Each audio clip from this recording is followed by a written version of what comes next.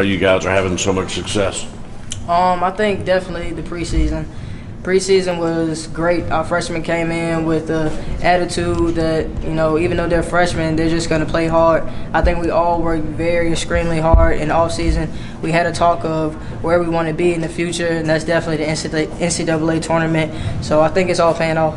When we talked to you when you first arrived on campus, you were very optimistic and full of hope. What did you see then that has come to fruition now?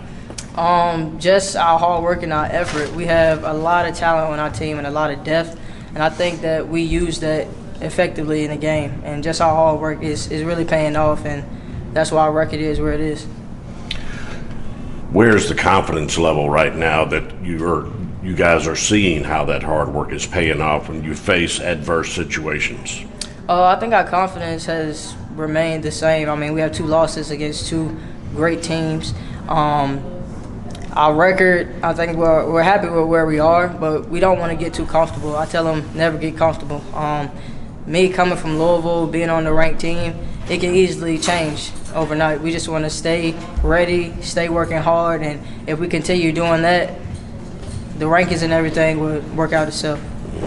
You've gone up against some pretty talented scorers this year already, LaShawn Higgs, Janai McKay. What do you take from those matchups and apply to Sophie Cunningham for this upcoming game? I love challenges, and I'm definitely a defensive player. So when I face those caliber good players, I just challenge myself to, limit them and take away what their strengths are. I tried to do that the best way I can with McKay last night and with the other great guards. So I plan to do the same thing in the Missouri game. And so she's pretty tall, 6'1" for a guard. How do you turn that height advantage for her into a disadvantage for her? Well, she's pretty tall. I mean, when you dribble, you got to keep the ball low. I'm already short enough. I'm right there. But I don't even think I'll be guarding Cunningham. She's not their point guard. So, yeah. Okay. Anything else? Yeah. What have you brought to this team? I think I bring energy. I'm a competitor. Confidence, and I know how to get my teammates going. I know how to talk to each and every one of them. I know what gets.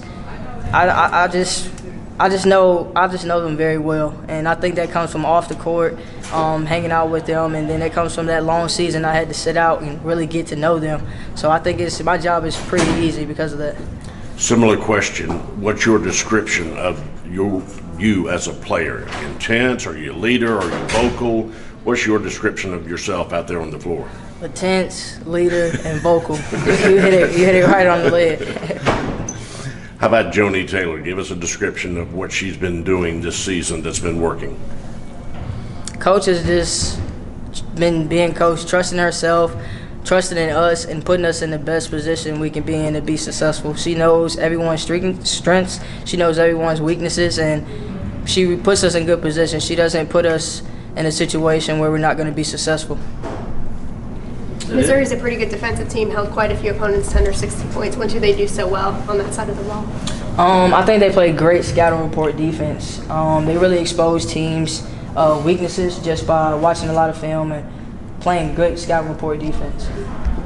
Y'all have already played some of the top teams in the nation in Texas, Mississippi State. Even though those games were losses, does it give you a little more confidence going into this game? Yeah, we definitely took those games as lessons. They're the top teams in the country.